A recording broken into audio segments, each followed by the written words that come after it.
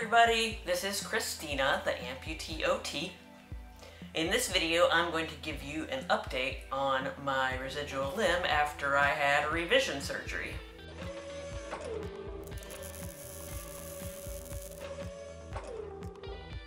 By the way, if you want a longer version of this video, you can become my patron on Patreon. Link is in the description. Alright, so as you can see, it's been almost 3 weeks since I had my revision surgery, and I no longer have any sutures or staples in my residual limb. So I'll show you a couple of pictures of my residual limb with the sutures and the staples in it. And then a picture of my residual limb with just the sutures in it.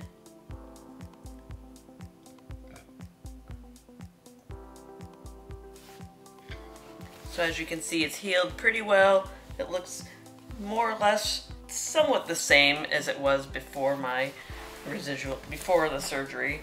Before I had my surgery, I had a scar that went to here, and the surgeon had to open up my leg a little bit more down here in order to do the TMR.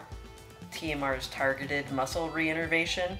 So what he did is he took this nerve here, which is the femoral nerve, and he attached it to some redundant motor nerves so that I will hopefully not have any phantom pain. And on this side, my suture line used to end right here, and it still ends exactly right there, so he didn't really do a whole lot of changes. What I think is really interesting is the surgeon chose to use sutures and staples, which I've never seen before. And I tried to Google sutures and staples to see why he did that, and I couldn't really find anything. So the sutures were kind of cutting into my skin, so that's what these long lines are. These long lines are from the sutures, and then these little short ones are from the staples. And my femur ends about there. The other thing he did was wrap this muscle around the end of my femur, so kind of like this, so that it covers the end of my femur. So now, even 3 weeks after my surgery, I can move my leg all around like this, and it does not hurt. Maybe a little bit sore at the end here. I can touch and massage and squeeze my residual limb with basically no pain, except for that a little bit of soreness in here.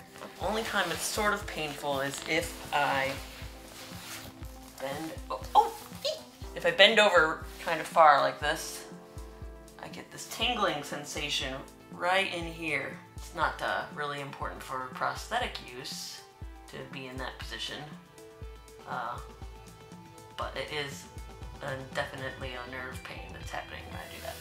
So what I'm doing right here is I'm extending my knee, flexing my knee, extending my knee, flexing the knee, extension and flexion. It's interesting that it's not an up and down motion anymore, it's like a back and forth motion. When I turn my hip, you can see my residual limb is moving now, whereas in the last video, it really wasn't moving at all. The femur just moved inside the residual limb without any motion from the residual limb. And now when I turn it, since the surgeon attached the muscles to the bone, now it causes my skin to move. That will lead to greater control of my prosthesis, because I will be able to do internal and external rotation, which will lead to internal and external rotation of my foot, which will provide me with more control of my prosthesis when I'm ready to wear it. Yay! Extension, flexion, extension, flexion, extension, and flexion, extension, flexion, extension, flexion, external rotation, internal rotation, external rotation, internal rotation. These two marks here are the scars from my drains.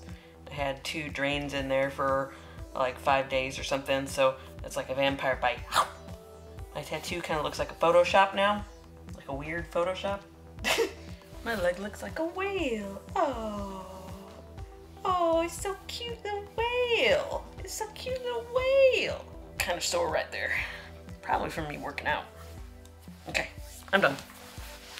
Okay, that's all for now. I hope you enjoyed this video. If you have any questions, you can leave them in the comment section below. You can subscribe to follow my journey, and thanks for watching. Bye!